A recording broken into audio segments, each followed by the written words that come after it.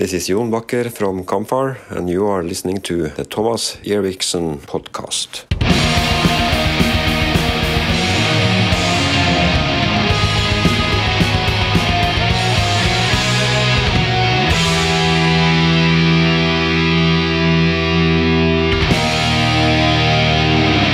Hi everybody and welcome back to the Thomas Eriksen podcast, and I am Thomas Eriksen. For those of you who are getting to know who I am right now perhaps, I am the creator of the Norwegian black metal band Mork, and I also do this podcast on the side as, I don't know, just for fun. I've been a fan of podcasts for a couple of years now, and I just thought, hey, what the heck? If they can do it, I can do it. So thank you for tuning in. And of course, I'm doing all this for free, the podcasting. So if you would like to support myself, my music, and my podcast, I would appreciate if you do so by, for example, visiting the official Mork band web shop and pick up vinyls, CDs, t-shirts, or anything that can be found in there. That would be much appreciated. The link you can find in the description. And I'm also willing to perhaps do some session work if you need some guitar, bass, drums, or some vocals. Just be sure to make contact and we can try to figure out something just to expand myself a little bit. I haven't done much session work actually, because I've been focusing 100% on my own stuff. But what comes to mind right now is that I did all of the bass for the latest album of the British black metal band, The Death Trip. And you can check that out. I am a quite varied bass player and also guitar player, musician. So get in touch. All right, enough self-promoting. This week I am joined by yet another special guest from the black metal world.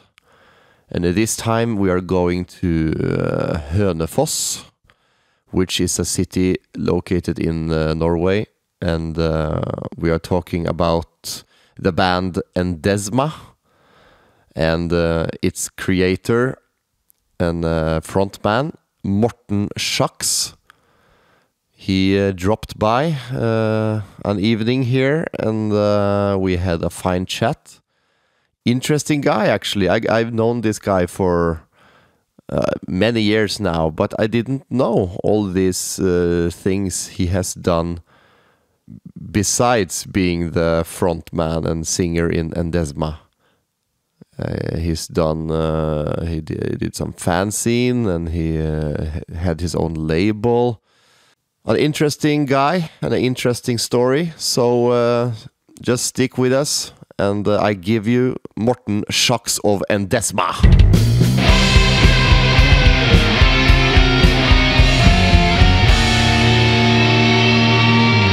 Det var trivelig det altså. Koser oss, kaffe og småregn utenfor og skikkelig hjemmekos i hallen. Det det, og så det jo levende lys og baffometen i det fjerne. Ja, det blir ikke bedre det her altså. All right, I'm sitting in the living room studio again, and today I'm joined by the one and only Morten Shax of the Norwegian black metal band Endezzma. Yes, hello. Hello. Testing. All right, so you're back in Halden again. Back in Halden again, yes. It's been soon a year since we played at the Fortress here. It's been a year, that's true. Yeah, actually. It was previous summer. It was previous summer, yes. At the Imperium. At the Imperium. It was a nice experience. At a nice location. So yeah, actually 1 year passed. It's Time been a flies. crazy year, but still, Yeah. it's like this with things where a lot of things happen. In one way, it feels like yesterday. On the other hand, it feels like 10 years ago because it's been such a strange year. Everything way. is just put on hold. Yes, exactly. But I was thinking just before you came here now, I was thinking about when did we meet for the first time? I think that was in Sarpsborg for, I don't know, maybe Yeah. 12, 13 years ago. Really? So long time back? I think so. We played, was it when we played the gig here with Ragnarok? Yes. You're thinking about that occasion, yes.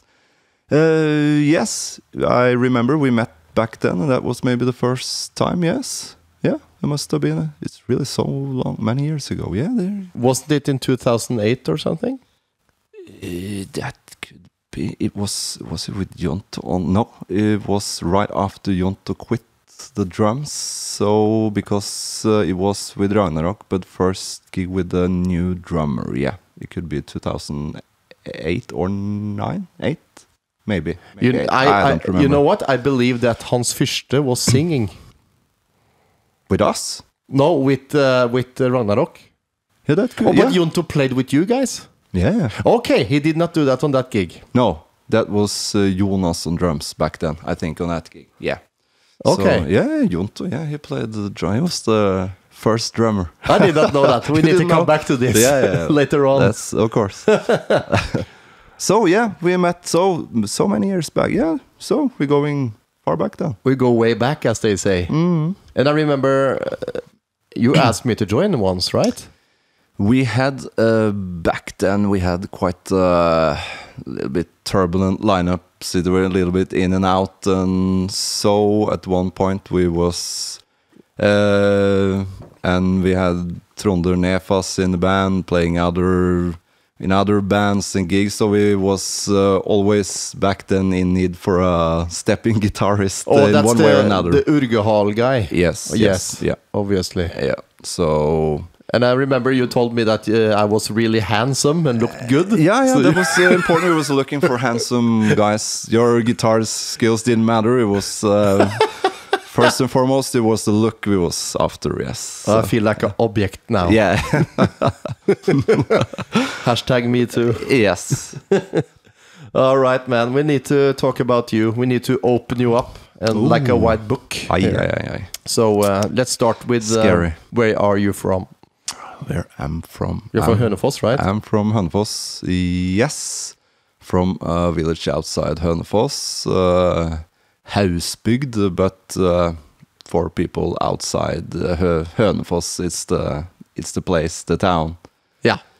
So yeah, I grew up outside Hønefoss. I'm still living there. Yeah. So I haven't went far away from the nest. Same as me. I'm from Halden, born and bred. You know, Yeah, I'm still here. Yeah. So I like that. It's close, 1 hour drive from Oslo. Yeah. If you want to be urban, if it's happened there, you have a short drive there, and still you can go on the countryside. And I born with a forest outside my window, and that's what I like. Even I can be urban in periods, but still it's the nature and the forest and the countryside that really appeals to me. It's okay to go to Oslo for a show and go to the pub. Exactly. But it's awesome to go back home. It's always good to go back home. I have the precise same feeling because a big city, it stresses me a bit out. Yeah. So one Exactly. weekend is the max. Yeah, that's true. And then you feel about the reason why you actually live where you're living. Yes. When you're getting back. So, yeah. So how was your childhood? It was very good. I only have nice images from my childhood. All golden good images. I don't know if I just wiped out the bad ones or if it's... but I have just good memories from my childhood. Regular and- Norwegian upbringing. Yeah, totally. Yeah. Your parents were separated or together? No, they was married. So yeah, Mine too. Living together, and so I have now nothing to complain about. No divorces, no tragedies in families or anything. So yeah. But we found black metal either way. We find it anyway. Yeah, it's I guess some people, maybe some outcast people, looked for something like some punk, black metal, whatever, to just fill a certain void in their life or something. But for me, it was maybe a different approach to it. Yeah. Let's talk about that. How did you come into music? What was the first thing? The first thing, I was really early, like, interested in music. Like, my father had country music records at home. There was no metal or anything back home or rock, but but I early noticed that I was like interested, to cassettes and Johnny Cash and whatever, and when I was always like into booklets, reading lyrics, like it was always appealing to me, and I always want to search, find out about artists, and everything just appealed to me. And what age were you at then? Then that could be 7, 8, like that. When was this? I don't remember how old you are. Oh, too old, too cold. I am a 1977 model, so this was in the 80s. This in the early 80s. Yes. Yeah. So, and then I had my neighbor. That was my uncle and aunt and my cousin. He was like 5 years older than me, and he had a bunch of friends, and they was all metalheads and into metal, but of course they was a little bit older than me, but I was sneaking around there and in his room full of posters, AC/DC, Wasp, Mötley Crüe, and of course that was like a mecca, and I just sitting in the bookshelves looking through albums and hearing this music, and then copied cassettes, bringing home and just sitting, listening through them out again and again. And you're of course, lucky then. Actually, I could just go across the fence and search through whatever he had in his record collection and copied music, and that's how it started. Yeah, really, with bands like AC/DC, Accept, Twisted Sister, and all this type of bands. And I was, from my friends, but I was always a little bit more into it. Like, like I said, listening to the lyrics, into the whole package. I was like, this was something that you were feeling the atmospheres and sounds. Totally. Back then, we was running around with your Walkman, so I couldn't go one step without having something music, listening to some old hard rock band. If it was AC/DC, Mötley Crüe, Accept, Wasp, whatever, it's just spinning all the time. I had some soundtrack to my... I remember when I was young, or younger, I was really... it was important to me to connect the sound with the artwork. Yeah. And stuff, you know what I mean? Yeah. So you mentioned AC/DC. Mm-hmm. I love AC/DC. It's my favorite band. Yeah. The record, The Flick or the Switch. Cool Switch, yes. The white cover. Yeah. With the big switch. Yes. I remember that is white, and it is plain and really dry looking. Mm-hmm. And then it fitted the sound on the album, which is also like really dry. Yeah. Like you could comprehend to the sound. Yeah, yes. Connecting it with... Yeah, that's true. And some strange way, I made that happen with all the AC/DC albums. Really? Yeah. Not the Bon Scott ones, but the Brian Johnson ones. Okay. The bronze one with the cannon, the black one. Yeah, the black. Yeah, Back in Black. That's only what you felt then. Totally darkness. Yeah. I actually thought that the sound was a bit black. Yeah. A bit heavy and black. Yeah. But that means that the visual and the core is important for you, Yes. That's something that really and there's something there. Yeah. You have a feeling and an aesthetic sense, exactly, which make you into a potential artist. Exactly, because that's why I always also interest, like I told you, the booklets and the lyrics and everything, and the package and their style, and that's why I easily picked up the more extreme acts acts in the horror. You know, you have the like Wasp, like you know, those that had a little bit rougher image that appealed to me. And but mostly maybe my fave is like Mötley Crüe, and so that. But still, that they have like you know, that was the wild side of it. You know, the crazy behavior and the fuck off attitude, and I also like that punkish, the punk attitude, that fuck you all thing. Yeah. So that appealed to me, and so that's so I had some few, but still I was loving all the music band. There was Black Sabbath, Led Zeppelin. Yeah. If it was all, I was just genuinely into it. So I was checking out new. It was like exploring a new feel. So that was around when I was 10, and all my from until 7th, 8th degrees. Then on the school, then I remember I got across the Metallica, and I heard Kill 'Em All first, but that was like that was something strange. Like I thought, oh fuck, what's going on here? And then later, when And Justice for All was new. That was in 89, I think. 88. 88, yeah. Yes. Yeah. Then I really got into that, and then really kickstarted me into all the heavier shit, like Exodus, Slayer, and then I picked up the thrash thing, and that was the new thing.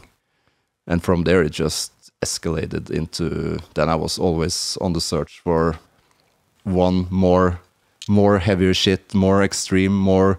So then it just went into death metal, I suppose. And death metal, yeah. There was no black metal back then. It was in the brewing process only. True.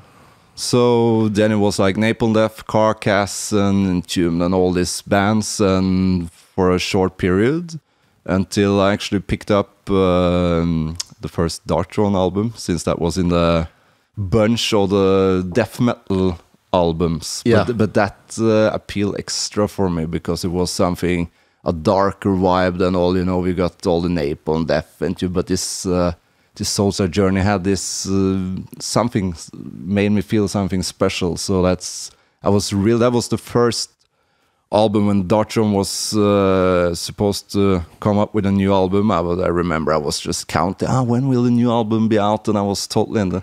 And that's the funniest story, that we all know what happened with the next one. That was not a death metal album at all. So so then, of course, first time I picked up A Blaze in Northern Sky, and I thought, finally it's here. And I said, what the fuck is this? What's going on here? I didn't.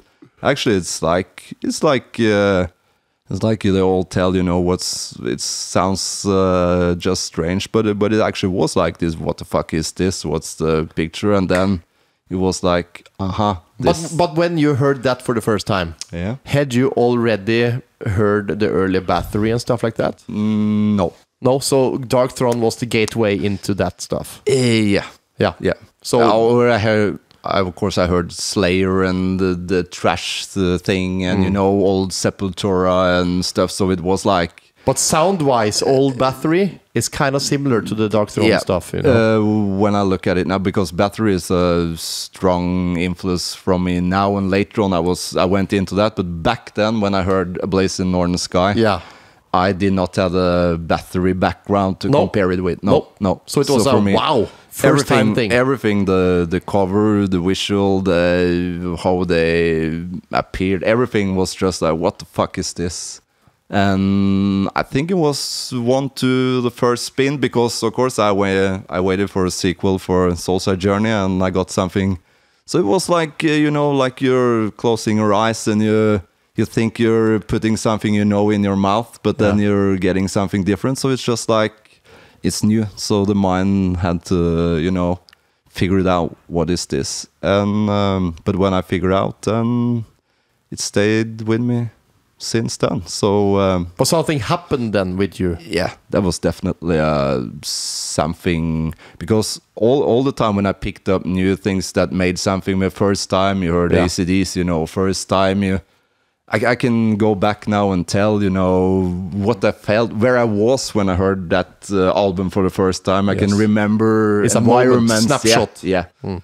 So I always had that thing, and I even know now when what room I was in when I heard Blaze for the first time.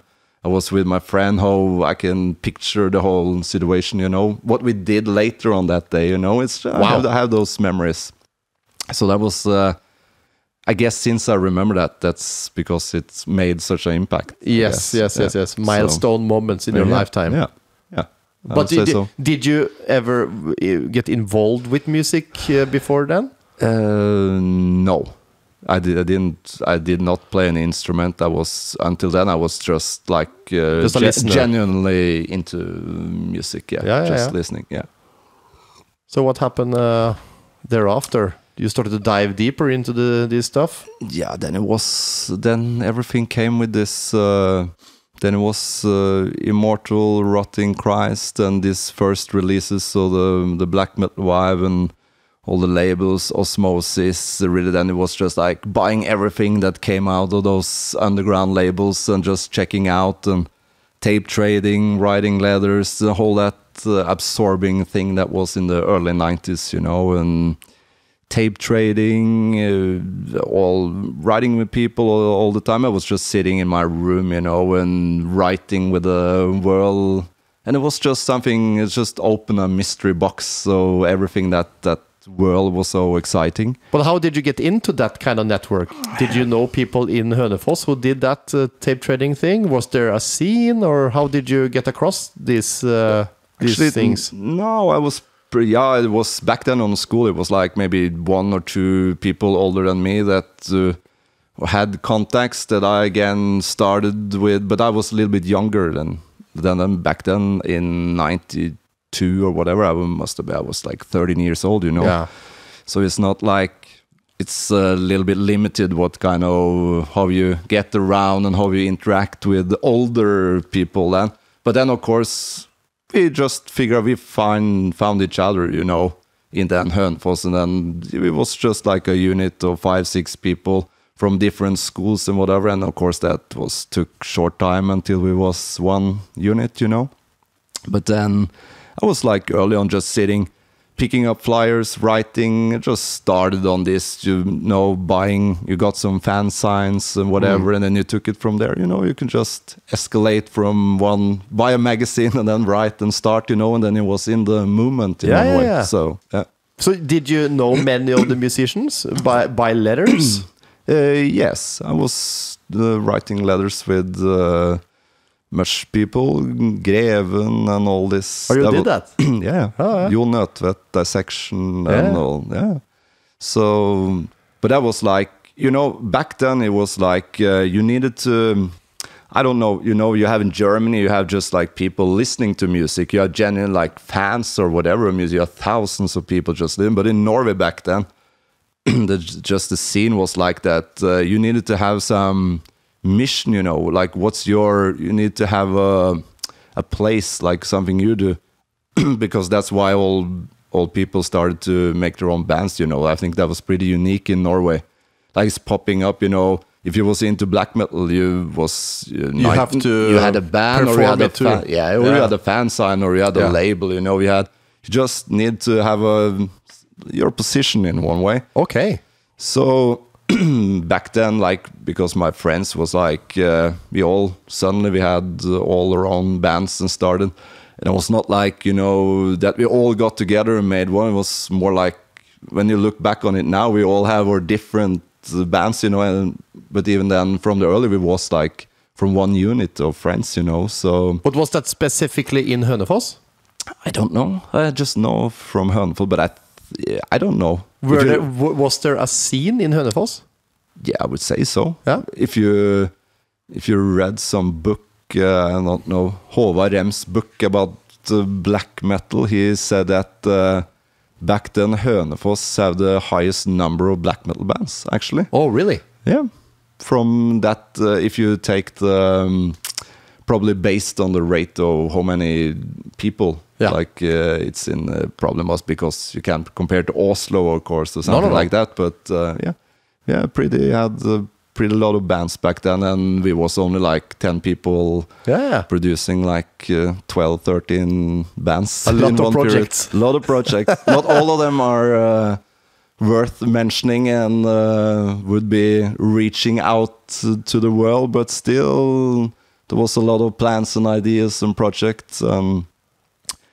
So, but then back then I started with a fanzine. Yeah. Run fanzine, doing interviews, putting together and making that for a few issues, and really just Xerox copies and that was stapling. And yes, sitting on the library on the school and just Xerox from going to the library, finding pictures and copying and clipping and gluing and going and That's so cool. Totally do it yourself. What was it called? The fanzine? That was called Obscure Epitaph. Was now the one I don't know if you noticed, but for was it 2 years ago now back, we released, or Northgrove from Beastcraft, he also had his fanzine. Okay. So we made pressed, took all the fanzine, like a little bit best of from the intros I did, and we took it together and made like a really bookish publishing out of it. I think it was printed in Mexico. I don't know. I don't remember the number of copies now. It was Northgrove that did this and initiated it. So he was like distributing and doing the deals. But I think it was pretty blown away, just like this. Wow. So, yeah. But how many issues did you release back then? We sold maybe 150, 200 issues, all copied, and it was a heavy production to put together a couple of hundred issues. But it's real physical effort to put together with the glue and the picture. So making one the first copy, of course, that's the main thing. But it has to feel a bit achieving, you know what I mean? Yeah, it has course, to feel good to do it. Of course, that was like a monument for it's handcraft. 14, 15-year-old boy, you know, to put up that. Of course, you felt like, oh, this is the shit. I made this. Yes, that was like same feeling like you made your first album later, you know, that same feeling. So back then, that was everything. Yeah. Awesome. So that's what I mentioned, like, some people had a fanzine, some was banned. Like it was just like seemed like in Norway was like this. You just got into something, you know. Yes. Like everyone made an effort. Yeah, something. Yeah. I feel like that when I look back on it, I feel like that was pretty special for Norway. Like, that is what makes the scene strong. Yeah, I think so. Yeah, that's a good point. Yeah. Everyone puts a hand in, you know. Yeah. But you were like 13, 14, 15 years old. Yeah. At what point did you first get to go to a concert or something like that? Yeah, I remember that must have been in 93. I don't know. There was this small festival on Luselotta in Oslo with the Dissection, Satyricon, Dark Funeral, Gehenna, Gorgorot, Marduk, I think. That's a famous one. Yeah. So, but of course, as a 14-year-old kid, that was a problem. We was not allowed to go there. So then it was sneaking and told that they're going to a friend. And we took the bus to Oslo. Yeah. And got to buy some booze and beers and was drinking in the street. And of course, our second problem was that it was 18 years entrance, of course. Yeah. But back then there was no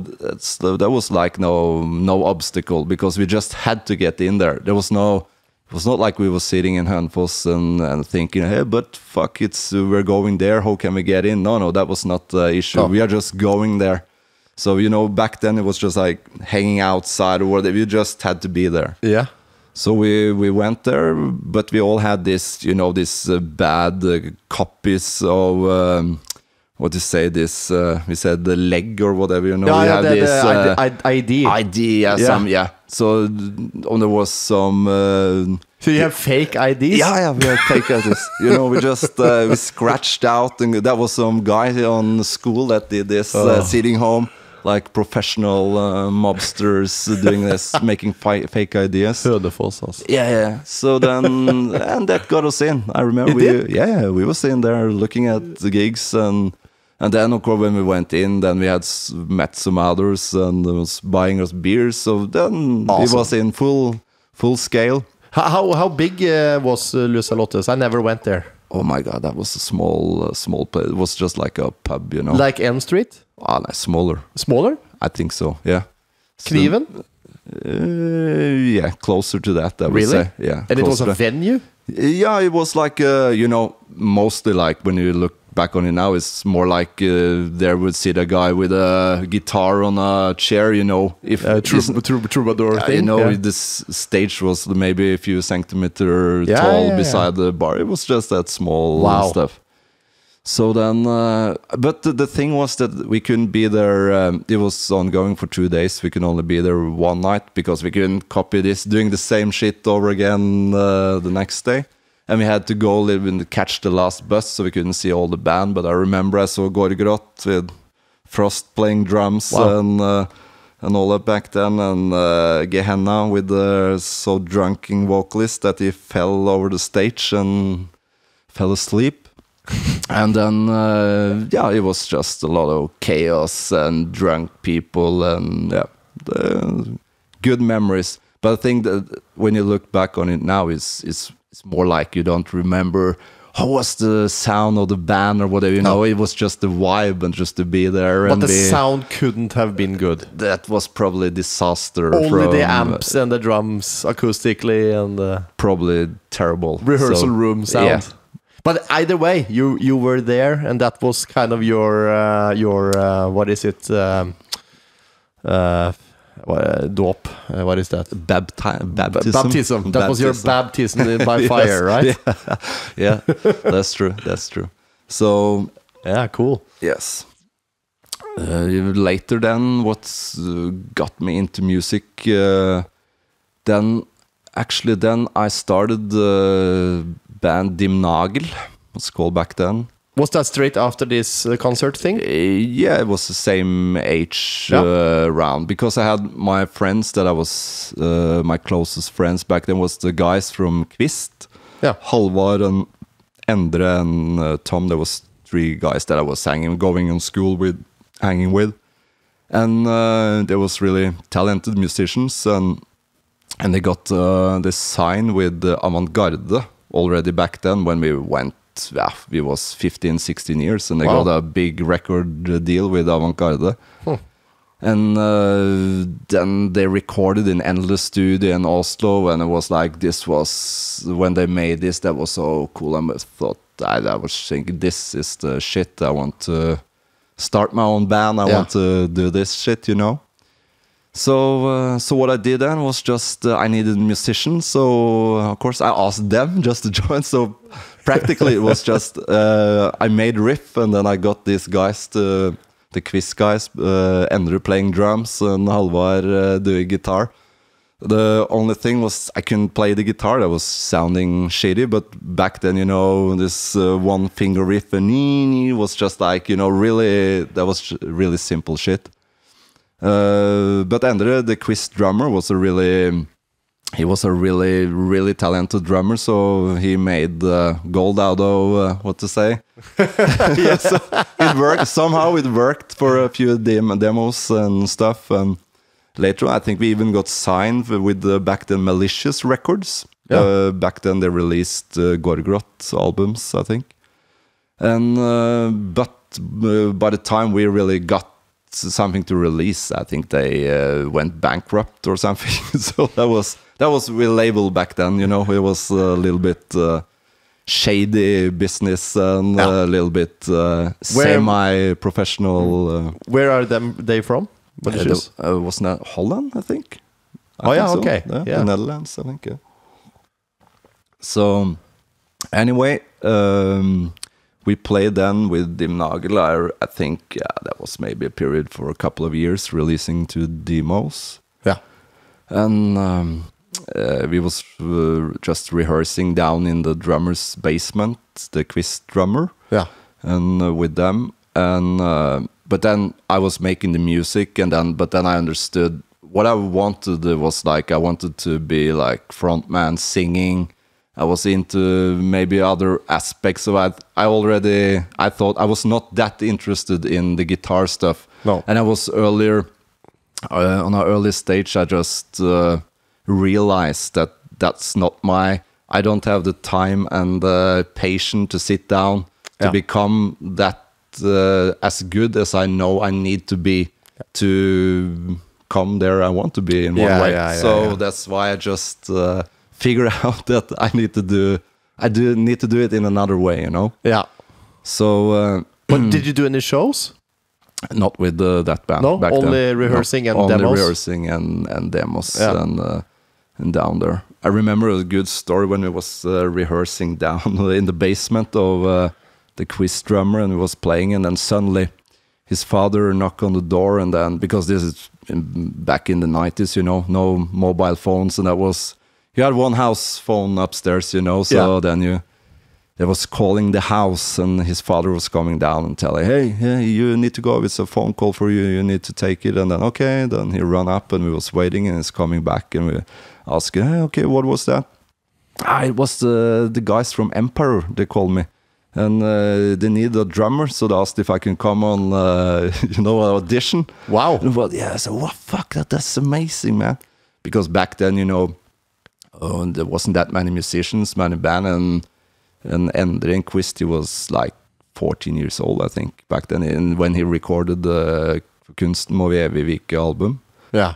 And that was pretty amazing from a 14 years. He was really talented. That's young.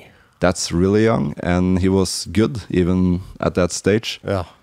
And there was some link with the Emperor guys from some Hønefoss, so Samut Mother, they noticed the Quiz album and his skills, and they called and asked him, and so then we asked Endre, okay, so what did you tell them? And this must be amazing.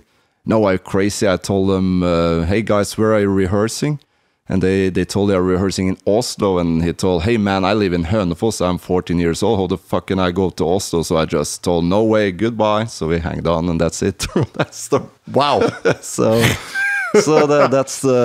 that's a good story. We always laughed, and like, what did you say? Oh, I'd say, fuck, that's how can I go to Oslo? So then it's realistic though. Yeah, he was very realistic. Yeah. So but I guess his ambitions wasn't in that high seat either in one way. So is he playing today? No, because unfortunately he got this inflammation in his arms that he like this constant. That was just short period after that he needed to quiet down with playing the drums. So that was his. That was his bad omen, so to speak. So, downfall. Yeah. So in one way, maybe it was the fortune, or the it was meant to be in one way. Yeah. Oh, that's strange. Yeah. All right. So you figure out you wanted to sing. Yeah, but then again, that's when I started up a label. You know, I ran a label. Oh, for really? a few years. Yeah. So that's done after. What haven't you done? Yeah, so then, because back then there was my other friends from Hønefoss, Urgehal, and there was Trondr Nefas. He had this, they released, there was Sign of No Colors, same label as Dimmu released first album. Oh yeah. They released also their debut on No Colors. Urgehal? Urgehal, yeah. Okay. And then they released the Arma Christi album, and then there was like really running good then, and then Ensifer, the guitarist, he was a little bit, took a break from the band, and the band was a little bit down, and then but Trondr was still making music for it, but then I don't know, at one point there was without a label. Yeah. And he had soon prepared a new album, and I was thinking of making a label, and he needed a label. So then we was just sitting at a party and said, hey, fuck, dude, maybe I just start a label, and then I release the new Urgehal album. And then he said, yeah, that's a good idea. That's how the old days, you know, when plans are made on the party. And so the next day I started a label and put myself into that. So everything, how to do it, how to manufacture albums and the business side, and went in with full force, feet and head. And what about the money? I went to the bank. Okay, took a loan? Took a loan. Oh, man. Yes, took a loan. And then I practically did everything concerning that first release for Urgehal. I was involved. I think I made the cover artwork. I not made it, but I just initiated it in one way. And I found them a studio, got them into the studio. I think I mastered that album myself. I went to did everything there and got them going there. Released the album. Same age guys as you? Yeah. They're totally the same age. Yeah. We are born from being kids together. Went to school together. Not same school, but the neighbor's school, so to speak. Yeah. From Hønefoss, both of us. Yeah. So wow, so you did the promotion and everything? Everything. That was do-it-yourself label. Of course, first thing was a new label because Flesh for Beast was the name of the label. Yeah. So Flesh for Beast, we released the Atomkinder album with Urgehal. Then we signed Virtual Lord, Bloodsworn. We released the next Urgehal. I think we released four albums. Wow. And then the business started to grow. So in one way, it came to the point where I said, "Is this what I want to do? Now I need to make it bigger or shut it down in one way." Because, go big or go home. Yes, in one way, because it went to that point. So then I went home and made new plans. Yeah. Did you sell the label or just shut it down? I made a deal with Agonia Records so that they could release, continue printing albums from Urgehal and what we already printed in one way. Okay. So then, yeah. But like on a license, or did you sell it? Licensed way, Yeah. And then back then, I think. How was it then? Yeah, actually, that because in this period, then we did this with Urgehal. We also I made some gigs for them. I told them, you guys need to play abroad, so I just got some contacts over in Germany, and I got the band over there to play and tour around in Germany. Wow! Because they only played back then in Norway. So that was like, I remember Trondr Nefas said, "What the fuck are we doing in Germany? Well, we need to go there and play." And just, yeah, but guys, that's what other bands do, you know. There, if you are going somewhere, you need to go across the border and go out there. And so, so I had to really make a fight to get them over there. But they went, and the rest is history with them. And they just went on to be a full force. But I remember that first we played some mini tour over there in Germany. It went quite well. They already had a name there, you know. They had German label and everything, and they played some festival. I was like what was it then? Like a manager? I don't know. I was going with them there, basically. Yeah. So I remember this funny thing. We was on a festival in Germany, and they was headlining. I think this underground festival. And that was like, the bill was pretty good. I think one of the first band that day was Vatane. This was in 99 or something, then 99, 2000-ish. Yeah. So I just remember that night was Vatane, Tåke, Sjuder, and Urgehal. There was a band before Urgehal, like, what was the name? A German act, was called Morgan or something.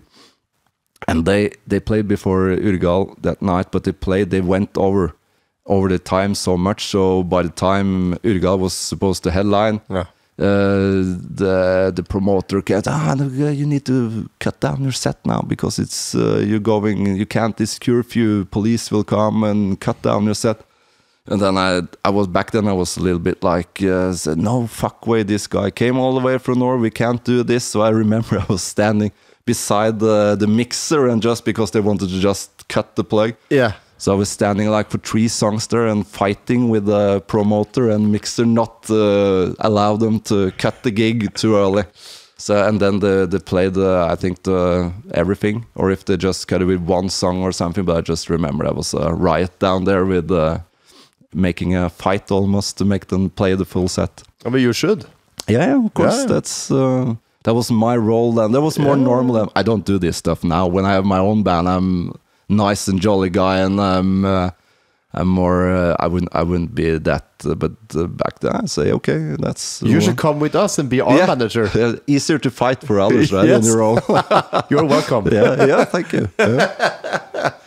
We need a feisty one. Yeah, of course. We all need someone to fight for our rights when we. Yeah, that's true. Yeah. Yeah. Yes, where was we? I guess you shut down the label. Yeah, stop doing that. Yeah, and then I want to start with the band. Yes, this is like your first real effort as a singer. Yes, so then that was Endezzma, and then I went to my friend Trondr Nefas. Yes. And asked him to join me and start up Endezzma, and I had some vision of how I wanted it like to be in sound and what we. In one way, we had some bands like in Hønefoss. It was like we had Urgehal, Beastcraft, and all like more or less primitive. I wanted some more melodies, some more adding piano. Synthesizer, some more flavors, a little bit. That was so that was my mission, making it still underground and ugly, but with more layers into the music, more depth. Yeah. So then we made the Alone EP as like a start to see. Just started out, and we made this 3-song EP and got signed and played gigs. Got booked in Germany. We played our first gig in Germany. In what was this? 2006, I think. Okay. Yeah. So yeah, it took some time then to make this, and I think the band we started actually was within 2005. Yeah. So, but the EP you're talking about, was that released on which label? Agonia Records. It was okay. Yeah. So Agonia, you signed with them. Yeah, the Polish label. Yeah. Agonia. So they released this one. We played a few gigs abroad. Yeah. The lineup back then, that was like we mentioned Jonto. So Jonto was the first drummer. But how did you find him? He was just there. Jonto has always been there around. Now he was in the circle of friends, and always been. Like a friend, and but he's from way down here. He's from Sarpsborg. Yeah, but I met him around he was out playing. I was out festivals and concerts, and just in the scene, meeting him down the crossroad around Europe and here and there, and festivals. And we're talking about Jonto Pantera, the drummer of Ragnarok. Yes. So the original lineup back then was actually Jonto from Ragnarok on drums, Trondr Nefas on guitar. It was supposed to be Ørjan Høst from Tåke on bass guitar. Oh, really? But he was also like a busy guy, so we agreed that he is playing on albums and making whenever he can to make it to fit with Tåke and stuff to play gigs. Of course. But at the end it never happened that he played on, because we saw right away that was just crashing too much, that it was no you want to get going. Yeah, exactly. So we got some other to fill that spot. So basically, but then we had some in and out from the lineup the first couple of years. I think Jonto played for 2 years or so. He quit it before the first full-length album came out, yes. Yeah. So... but did he only have Ragnarok and Endezzma then? Yeah, at that point, yes. Yeah, Yes. and that was that the same time that Ørjan sang for Ragnarok? Yeah. Okay, The yes. Black Door Miracle period, yeah. Yeah, there you go. Yes. 2003-4. Yeah. Yeah. Exactly. Yeah. So that's how you see all this... It fits together. all fits together. I tried to reach out and find the chords. Yes. So, yeah. And then we was writing on the next album, the Erotic Necrosis album, and used quite some time doing that. And then... Is that the one with Enigma of the Sullen song on yeah. it? Yeah. For that was the song you sent me. Yeah. Yes. Exactly. Yeah. Yeah, that's true. It's a really good song. Yeah, thank you. Yeah, that's a good one. It was maybe one of the first songs that was made from that album. I don't remember. Did you got the songs? Was that before we released the album, or was it? I think so. Yeah. Yep. So it was for. Then we, by the time we got this album out, then Trond died on the way. You know, so What happened to him? Everybody is talking about this guy as an icon. He's lots of cred and stuff. Yes. But I never really known the story about him. Can you please just tell me briefly about the guy? Oh my God! You have. Are we sitting here for next year? Where to start then? He was a character. That's to say the least, of course. He was a very productive guy, and he was the mastermind he had finger in most of the music coming out from Hønefoss, being Urgehal, Beastcraft. He made Angstskvadron. He released records with that one. He had Endezzma. He had so much going on. Guitar player. Yeah. Guitar player, and he's a really creative songwriter and stuff. Very good songwriter, and he could really put on a different hat. When he had a different band, and he could really put one band aside and then be into the really core of the other band and really. That's a rare feature. Yeah, so I don't have that. No, but that's not strange in one way. That's normal in one way because it's all absorbing, I think, to have your soul into so many aspects and different corners. That could be really, really demanding. So that's impressive. Yeah, but how was he as a person? He was a really, really good guy. He was, he was like this outdoor guy, hanging out, fishing. He was practically living in the forest, on the mountains, so... But he was music first and foremost, or was he into the image part of black metal? It was the music. He was genuinely into those old bands, technical bands, Rush and all. He was really, really the music. So he wasn't evil, as some try to be. Who is evil? None of us are evil. I don't know. Said all people are evil in the core. Well, no. That was foremost. It was definitely the music. For him. Yeah. That's easy to tell it like that. But of course, it was with soul and heart. Everything he did. Yeah. So in one way, he lived it. Yeah. Totally.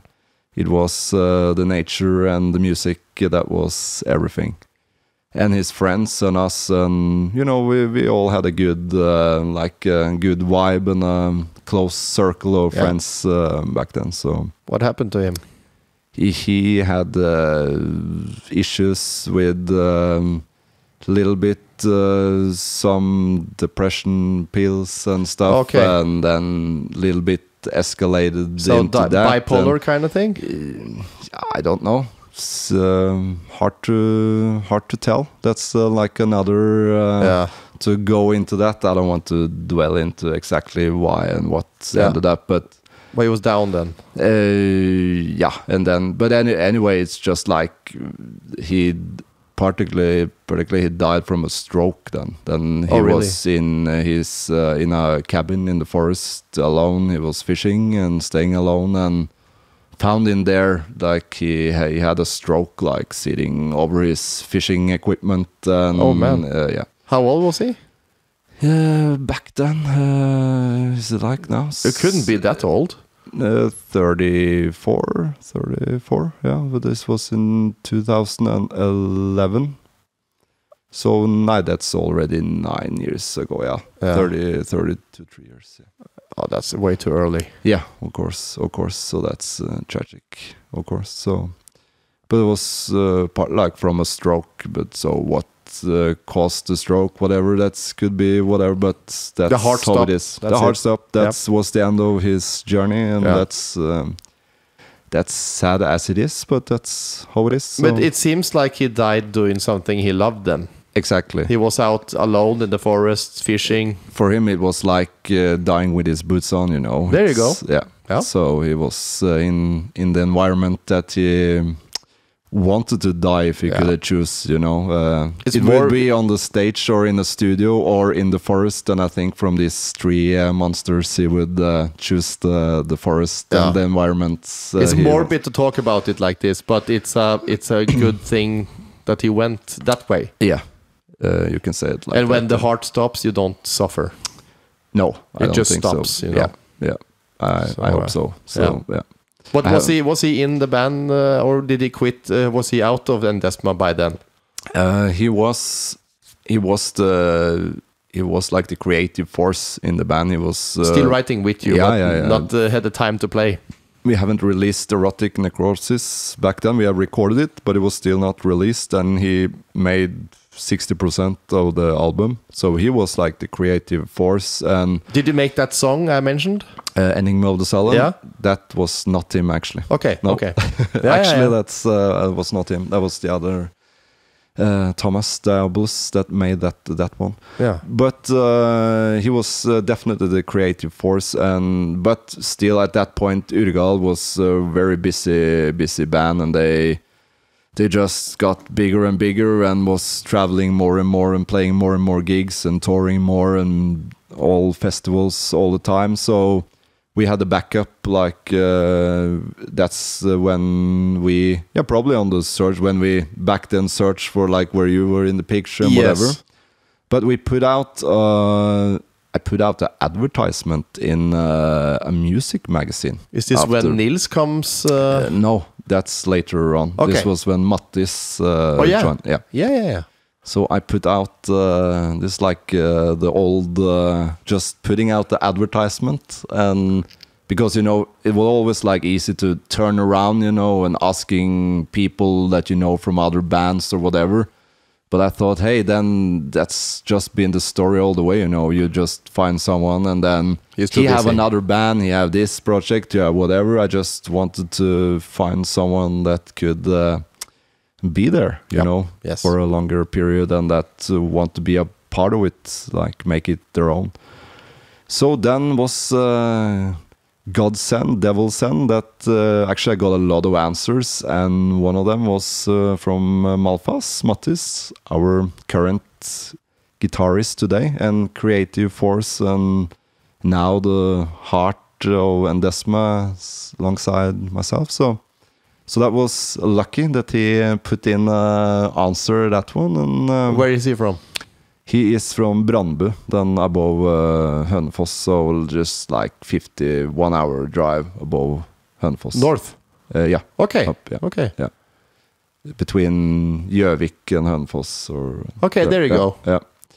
So. But what was he? So he didn't have a band at that point. He had a smaller project. Yeah, he had his band, but then of course back then Endezzma was bigger than the bands that he had going, you know, some demo bands. So for him it was a step up. Yeah, definitely.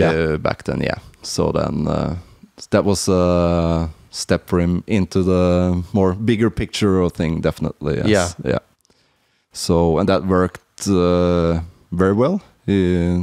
Ever since I got a new guitarist, new friend, new everything. So that was amazing. Sad to lose Trondr, of course, in that thing that can't be. That's another topic and another thing. But band wise, it worked out with him and the new guys. And then actually it was after a rot, like you mentioned, Nils. He came in after then when Diabolus quitted a few years later, and 1 year later. Yeah. Then Nils came in, and then a few years later we got a new drummer, and now we've been pretty much the same lineup for quite some years. Yeah. So now, it was good to finally got that placed to be like a force to be that working good together. You can shape something together and you will become tight unit, you know. Yeah, exactly. I know exactly what you're talking about. Yeah.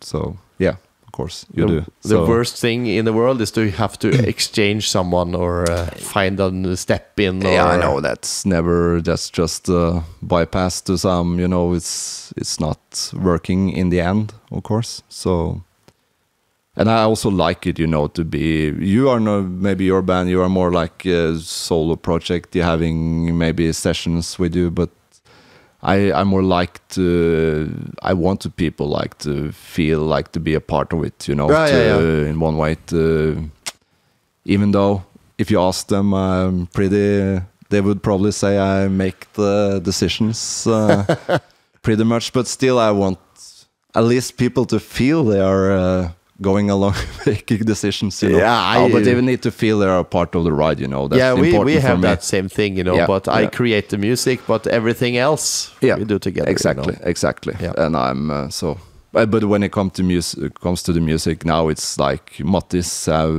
he's the main controller there, and he's the main drive force in the creative thing, and so sometimes it's the smartest decisions to let the most clever songwriter take care of the songwriting. Yeah, if you know what I mean. Rather, yeah, of course. That's like a CEO. You're giving tasks to the, you know, giving the right tasks to the right guys. Yes. You know. So in one way, of course. And with the guidance, of course, we all have input. I have strong inputs and where I want to go and where we want, how to make it, how to sound like and everything, and the riffs and the sound. But I suppose you focus more on the lyrics.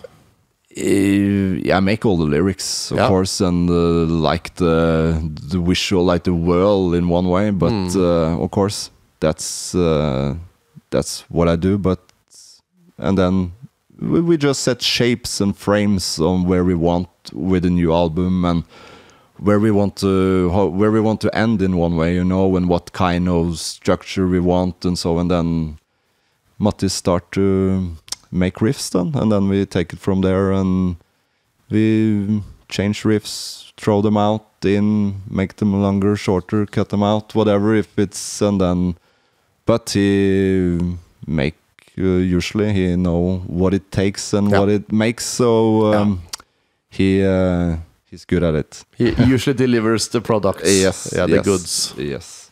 But how is the songwriting process for you today? Or since you're not a player, you know? Yeah. How I'm involved, you mean? Or? No, what is your part here? Yeah, in the lyrics, and what do you do? How do you go about doing? Write all the lyrics. Do you write lyrics without the music, for example? I first as poems. Yes, first I write and then I adapt them. Sometimes I have the tunes, the words before, so I can. So I little bit if I'm into the creative process, that I can, like, for instance, telling Matti I wish like a little bit this part here to make it fit with, because I have an idea for the vocals or something. But usually I just make the lyrics, and then when the song is finished I adapt them in one way. Yep. I just rewrite them again, make them fit. Yeah, totally. And then I changed like the core, like because like the new album is a concept album in one way. Okay. So everything is, so I can change lines and make them fit better and so I adapt them in the end then but still that is the core meaning of the song. It's still there, but I just adapt them in the end to make them fit the music. Yeah. So you write lyrics as poems for yourself? Yes. How is that much. process for you? Is it do you sit down with a pen and paper? Yes, I at do. nighttime, or what is your process? Yeah, then I sit usually. I'm asking because I'm wondering, because I do the same thing. It's going in periods, you know. You have periods you are really productive. Like I can write 5 lyrics in a week, and then you get writer's block. Yeah, that's the good thing. To get that, especially when you need it the most to produce a lot of stuff. But actually, I love to write. When I was a kid in school, you know, the teacher, when we just had learned to write, you know, the teacher could tell us, "Hey, you need to write 3 pages a story," and all the kids say, "Oh fuck, I don't want to do this," and write 3 lines, and that's it. I wrote 10 pages, you know, in 3. I love to write and have this imagination. I'm just producing words. So for me, I like it. You know, I write poetry, poems besides this.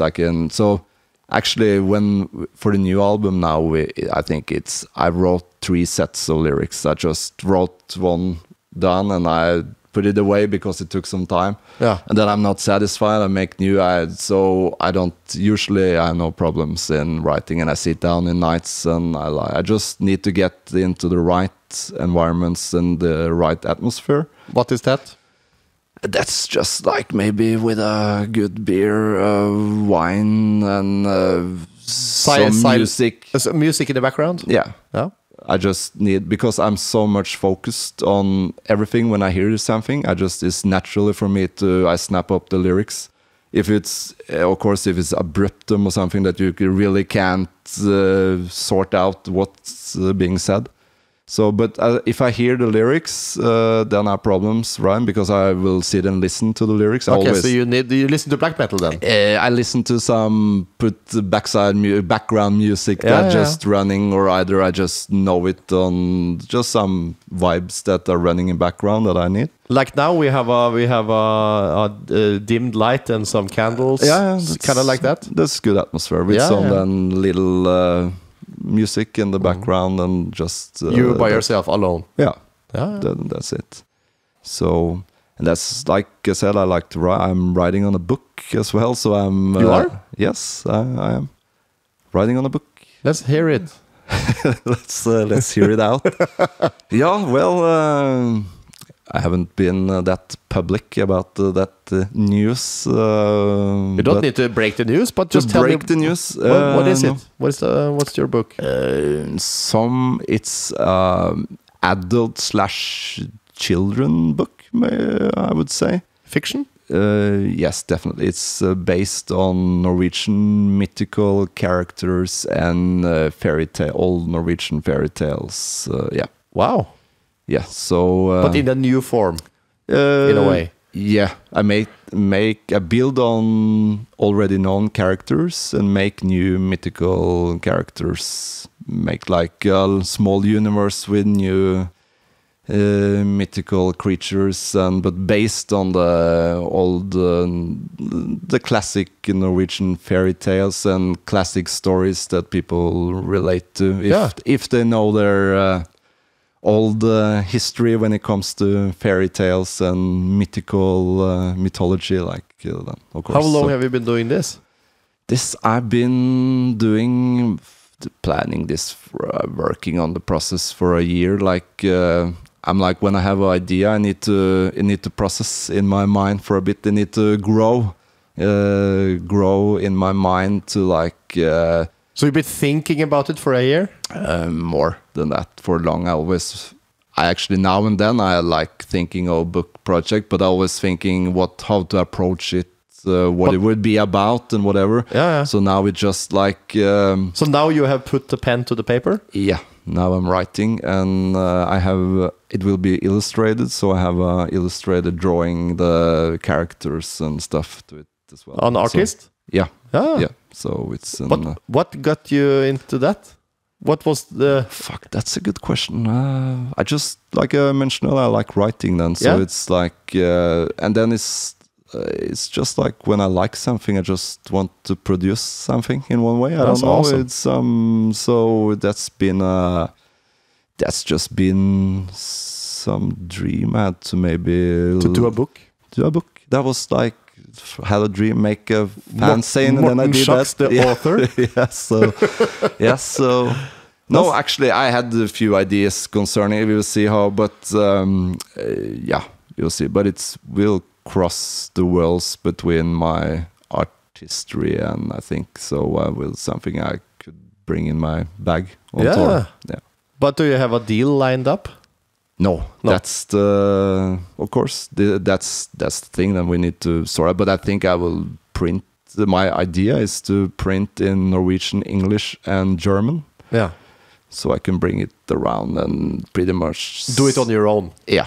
Use like the band first, as a distribution. The touring. we'll see if it's connectable, but that's the That's a smart thing to have it in the merch, you know.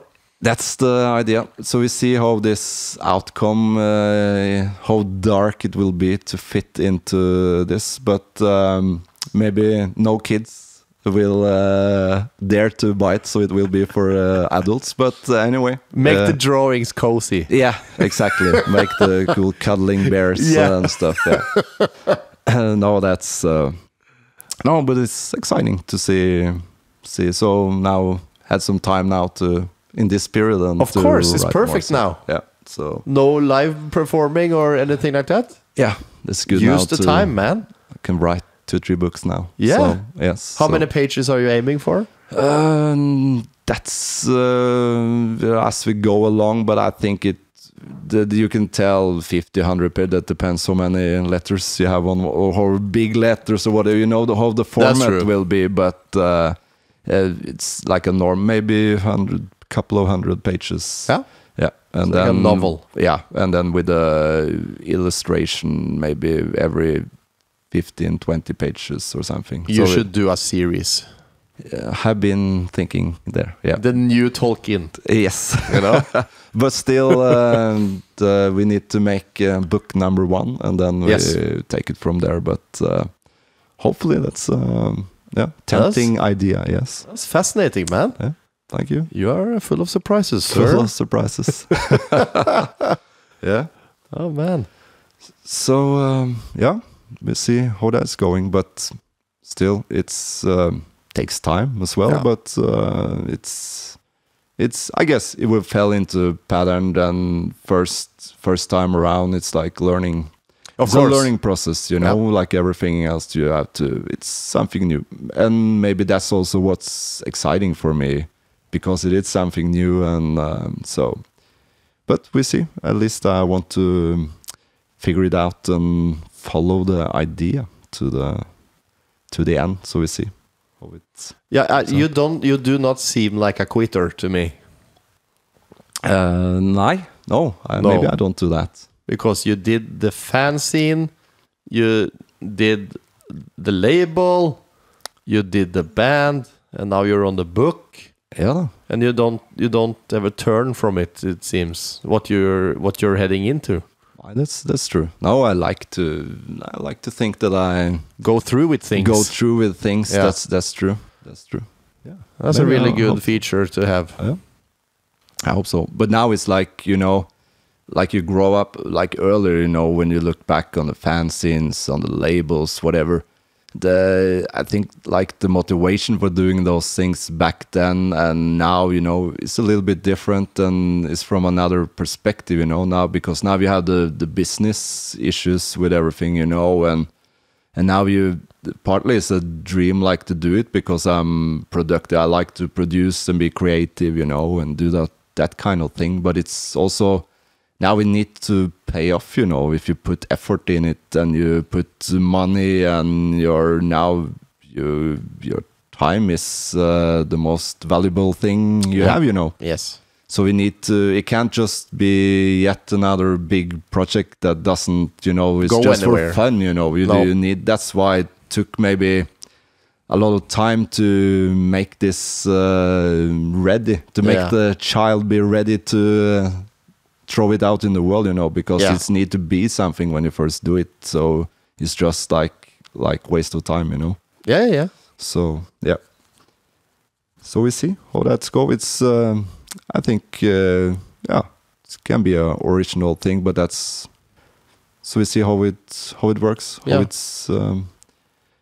it's going, everything with it. But how is it in present day Endezzma? What is going on now?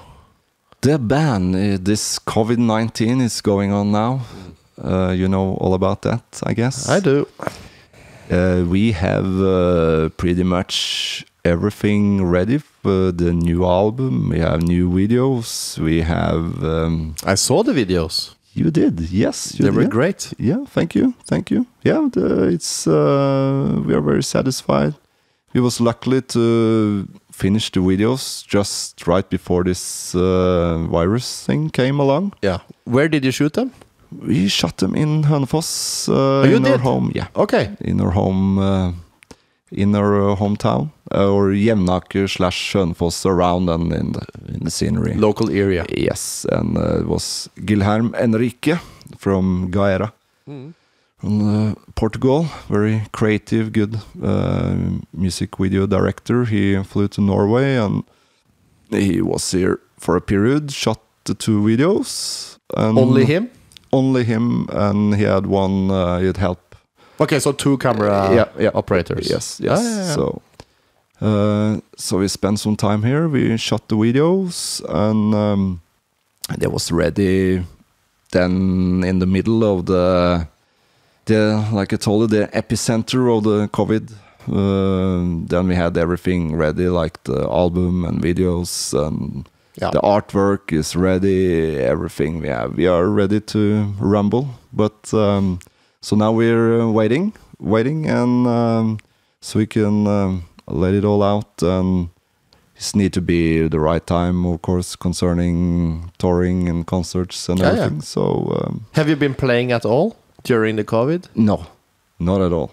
So it's been strange in one way, because this is the first time, man, in years that we're not going anywhere. Yeah, anywhere. Standing still. Crazy, but when you look from it on a band perspective, it's like going on festivals, that's been something just rolling, and now it's just stopped. It's been one way. It's been also a little bit good in one way to get that thing a little bit off without feeling that you should have been there or whatever. For me, like to get a little distance to it, you know. Yeah, but you know that you're missing it now, I guess. I can feel that. Yeah. I also can feel that it's good to not have it around for a period. That I can feel that that's been totally okay as well. But I also sense that I get restless, and that's in my core that I don't want to admit it, but maybe I'm a little bit, stressed. You seem kind of restless. I hope this shit will go over soon. Could be I just telling me myself to calm myself down. This is good. Yes, just shaking and telling me this is good. Oh man. I actually received, I haven't been talking about this either, but I also have a new album, you know. Yeah. And I received the artwork today. The original piece is over there on the kitchen bench. Okay. I will show it later. I'm looking forward to that. So everything is ready, you know, but because of this, we have to wait. Exactly, we do. Then we're ready. We go on a big tour together. We have to celebrate this. Yeah. When we're starting, we're just full of energy to do it. I'm not going to spill the beans, but me and Morten, we are already talking about doing something this late summer, actually. So yes, we are. So we are waiting for confirmations on that, and as soon as it's up, you will know about it. That will be amazing. Looking forward to that. So I hope everything goes down as planned. Yeah, so we can kick some ass. We actually had our first concert this weekend. Really? Yeah, of course. I saw you played on Blue, wasn't it? Yeah, in Oslo. Blå in Oslo. Yeah. We had maybe 70 people. 70 people, right? Because it was like the social distancing thing. Yeah, of course. So it was like tables and people had to stand Oh my God. You know. This reminds me when I was I'm in in the watching Mayhem in the Kulturhuset på Jessheim, and sitting in seats in the movie theater, eating popcorn and watching Mayhem. When was this? This could have been, it's all 10 years ago, maybe. Yeah, I think so. Yeah. In seats? In seats, yeah. In seats, you could buy popcorn, soda, and sit in seats and watch Mayhem. And at the end, they throw the pig heads out. Yeah. So we just sit there with some part of a pig in one hand and your popcorn in the other. So that's strange. Yeah. But it must have been good to have some audience at least, not be standing there in front of empty place. We did only streaming 1 month ago too. Yeah, with only camera people. Yeah, but that was totally different, of course. Yeah, of course. And we had Vidar Langerud, Slangen. Yes, he was front row. Of course. If it was one ticket for sale, it would be. Yeah, but it was nice to have him there. Yeah, of course. I've been joking to myself about this, but to me, he's kind of a quality stamp. Exactly. If we play in Norway and I don't see him first row, then you're doing something wrong. And I go back. There's no point in continuing. A big salute to Vidar. Of course. No, I think even the audience were like, big-eyed. They appreciated the live show. Of course. Yeah. So it was a really good night, and people are hungry. Yes, of course. That's normal. So yeah, but it's cool. That seems like things are slowly starting to move again. Yeah. That's good. Do you have anything booked now? Yes, we have booked the same thing we had. Was supposed to do this summer. And so for next year. Yeah, we're going to Metal Days. We're playing a few festivals in Germany, in London. And all these things are just pushed, so we pretty much have the same thing. And I don't know, it seems like people are a little bit reluctant with booking new things. I don't know how much you are getting booked from the insane thing is that we have a lot of stuff coming up. Yeah, that is the booking like for still without knowing when things will we happen. have a tour booked this year, actually, in December. Yeah, but it's not been official no, of course. Yet. But we have a tour then. I think we have several tours next year. Yeah, and festivals. Luckily, of course, we have something to do. Yeah. But who is doing your booking, by the way? Now it's a French booking, no name agency that's doing our bookings. But mostly I've been doing for yourself. Yeah, I've been take a lot of charge in doing that. But now we're putting more with the new album. We will put more of all the management thing away to agencies and stuff, and like doing it because simply you don't have the time. And one way you need. Tell me about it. It's the system, We just need, like we talked about earlier, give away things to those that know to do it proper and everything. Yes. So yeah. You're not in the band to be a janitor. Exactly. You know what I mean? Exactly. So I know everything because we have done everything in-house. Yes. But now we have a booking agency and I feel pretty relieved. Yeah. It's just like to let go in one way because that's for me been the most, like you tell, I want in one way to keep everything in-house, to have control, but then at the end you meet yourself in the door, so you just have to tell, hey man, that's something need to be put away, So, yes. Yeah. And because of we have never really been touring, we have done one small tour. Yes. But after I signed to the booking agency Doomstar, they all of a sudden the tours came along. Yeah, of course. So obviously I need to make the professionals do that. Yes. Because that's to true. Put together a tour for yourself? No, that's not. Oh man, that's working. No, that's a heart attack. That's a heart attack, and that's tours are even professionals put them together. It's you get heart attack from that. So no, that's good. But these guys is doing this for a living, so exactly. This is what they do. Yeah. So then it should be good. Makes sense. Yep. Totally. So, yes. Yeah. I don't know. We have talked about your whole career here. Yeah. Do you have any thoughts? Any thoughts? Anything else you want to discuss?